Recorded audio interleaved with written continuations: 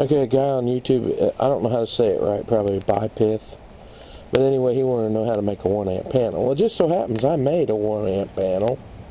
And I believe it measures,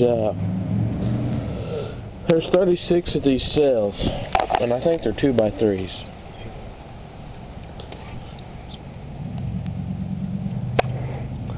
Yeah, they're 2x3s. There's 36 of them. And just so happens I made on this piece of glass that was about 17 by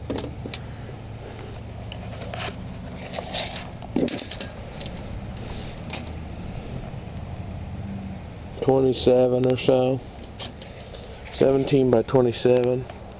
That's how I'd make it. I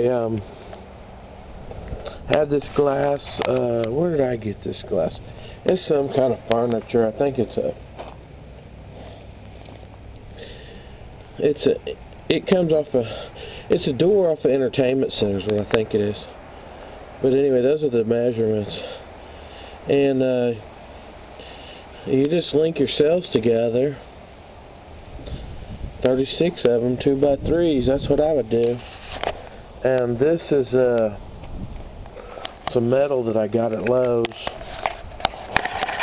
It's 1.5 inch angle aluminum. But you just get you some L brackets.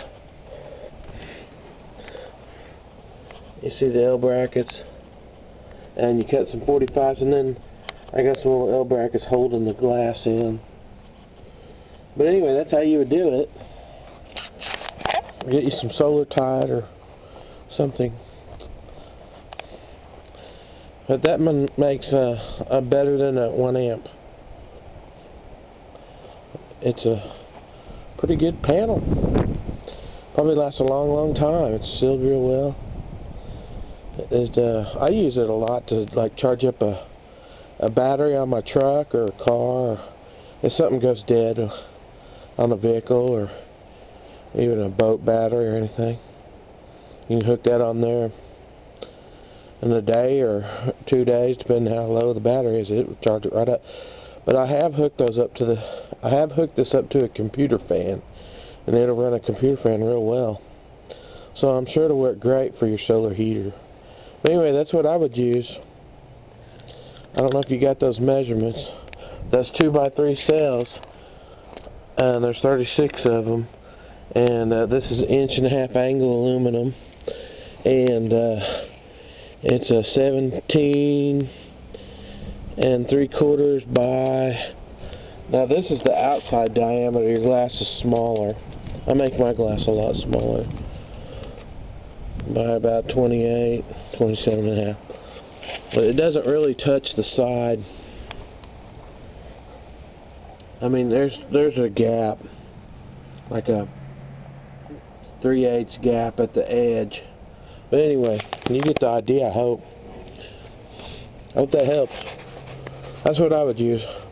36 2x3 cells. I think I got those from solarcells101.com. Alright, thanks for watching.